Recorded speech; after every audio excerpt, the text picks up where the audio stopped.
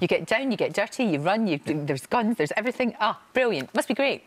It is, yeah. It's a bit of a dream job, actually, in lots of ways, and far more than I thought it was going to be. And not to say that I wasn't looking forward to it, but you never really know what a job's going to be like when you start it. And yeah, the crew and the team and everyone that works on it has done it for so long that there's this lovely, just like, oh, it must be great, comfortable sort of family feel to it. And Neil obviously has done it for years as well, so he sort of welcomed me in, and it's been fun.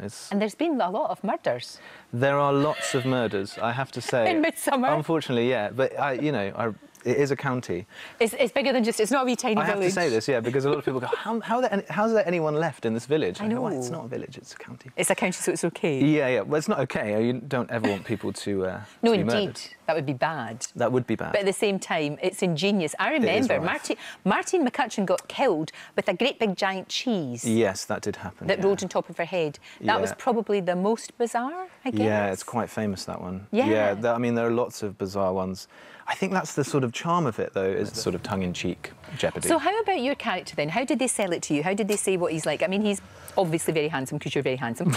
Very sharp dresser. You know, he's got style. He looks real good. Yeah, they made a conscious thing on that, particularly with these bigger parts. They often say that they want to write the character to you. Yes, that which makes sense. is difficult also as an actor when you're auditioning, because you've got nothing to go on, really. Right, sure. They give you some scenes, and actually I read scenes from The Last Sidekick. You know, I was reading in scene, because there weren't any, the scripts didn't exist. So you sort of go in kind of wanting to put your stamp on it and do your thing, but at the same time, there's nothing really to go on. So you just have to sort of be yourself and try and be, you know, charming and witty. But that's great that they'll do that for you, and it's like bespoke, really. Yeah, bespoke. You're not the only famous person in the family, though. We've got a message from your uncle. Do you want to have a wee look? Oh, God, yeah. What's this? Ah, clever nephew Nick. Warmest congratulations, an interview with Lorraine. Well, there's a thing. I always knew you'd get on because you were so brilliant at charades. But hunk? Sexy? Goodness gracious me. What would your grandparents make of that? Well done. Very proud of you. That is hilarious. He always knew you were going to be, because you were good at charades. I was quite good at it, yeah. Well, there you are. Well, I was all right. We were quite good as a family, I think. But oh my God, that's hilarious. I can sense. I might be wrong, but I can sense maybe a small bit of jealousy there when he was talking about you being a hunk. How have you handled all of that? Because obviously you are a great-looking boy. Of course you are. Oh God. Yeah, and I know you're modest, but that's very endearing. But it's kind of part of it sometimes, isn't it? Are you laughing? Currently, yes. Yeah, I think it is all slightly hilarious. You know, actors and actresses, it's one of those things. Of course you do. Yeah. But just laugh, think, what would be the alternative? It wouldn't be so good. Exactly, no, it's definitely, yes, it's very flattering and slightly silly, but...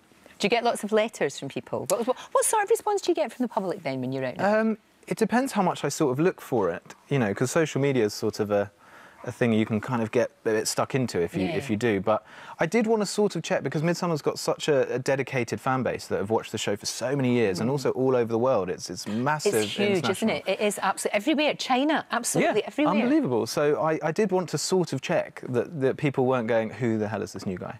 And the general vibe I got before delving too deep, before I saw any horrendously negative ones, was that, you know, sort of welcome to the show, and that I was a good... There hasn't been any negative ones.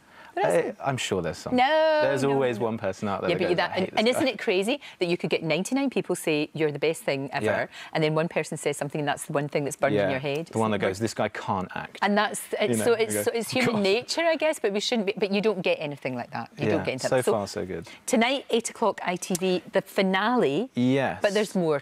There's loads more to come. We filmed more, and we start filming again more in about a month or so. Fantastic. So that'll be the 20th series, obviously, which is quite a big deal. A landmark. But yes, the sort of last one for now, because obviously they're standalone, they can sort of be scheduled for sure wherever. But yeah, the last one for now is tonight at 8 p.m. and it's a classic bit of eccentric Midsomer. I can't wait for Midsomer Murders. Yeah. If you'd like to see even more great guests, then click here.